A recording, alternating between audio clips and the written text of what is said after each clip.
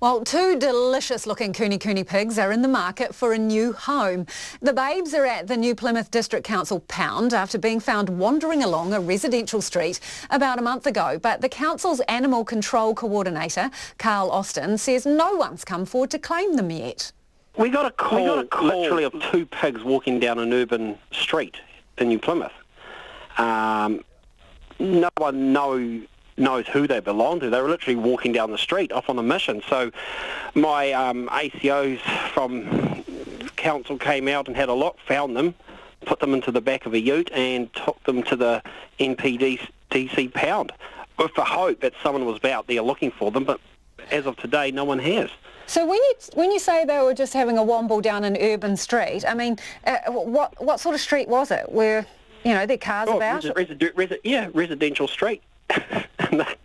They decided wherever they came from, they wanted to explore the world beyond their pen, wherever that might be. What can you tell us about them?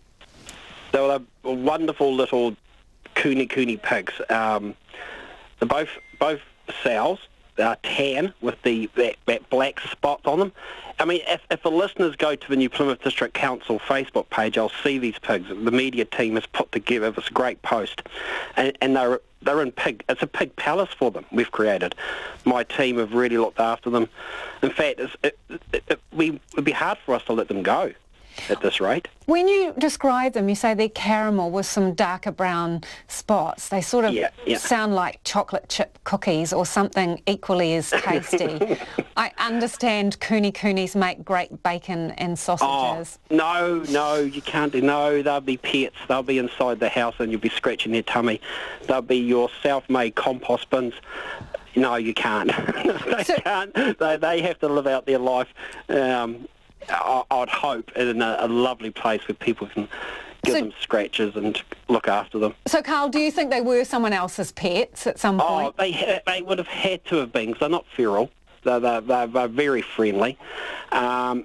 We just cannot work out where they came from, and no one has come forward to report to us here at MPDC if I'm missing them. Because presumably you'd know if two pigs had gone off travelling the world, you would decide to have a walkabout.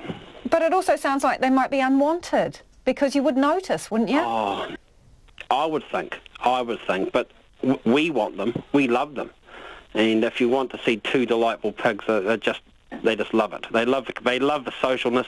They're not put off by the dogs at our pound.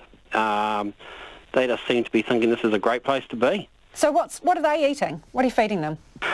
Well, we're feeding them by getting the highest quality pig nuts, as well as they're getting stuff from our cafe here at the council, scraps, and so they're getting everything they need. They won't want to leave. In the world. You're not going to be able to get rid of them. We don't want them to leave. But we can't have them forever. But look, I'm sure there must be, if there's no one out there that wants them, as in they used to belong to them, they don't want them anymore, then we've got a huge lineup of people wanting to adopt these pigs. Vegetarian people who want to adopt them. I have to be a vegetarian. What about their personalities, Carl? Can you tell us a little bit about their personalities? Very inquisitive, very wanting to know and basically get all the attention in the world. They press their noses up against the fence, wanting to say, hello, what are you up to? We want to come with you. They can't get out of where they're at, you see. We've actually put a stop to that, so they can't escape. So whenever we get out to the pound, we're often out there. We'll give them a scratch. I've got one particular officer that will turn them over and scratch their belly, and they just love that attention. So if the owner doesn't come for them, you are looking for a foster family, someone to adopt them, is that right? Yes, we are. Someone I would prefer someone in the country somewhere.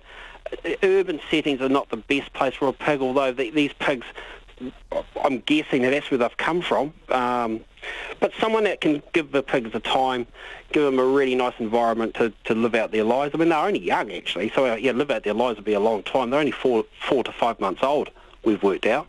So how long does a Kunekune pig last? I don't know. I don't know. Quite a while. I'd say quite a while. If they're given all the food they need and there's no stress in their life, they could live a long life, a long, happy life. Okay, but no butchers need apply. No, definitely not. We'll be checking. We'll be checking on the properties to make sure before we release our little delightful little pigs. Someone might have seen them before.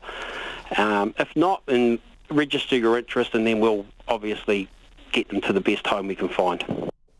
You really should go online to our website or Facebook page and check out their two cute little chubby Kunekune pigs. And if you want to save them from the butcher's shops, they may need someone to adopt them. So you can get in contact with the New Plymouth District Council Pound, or you may know who actually owns them. They were found wandering around about a month ago.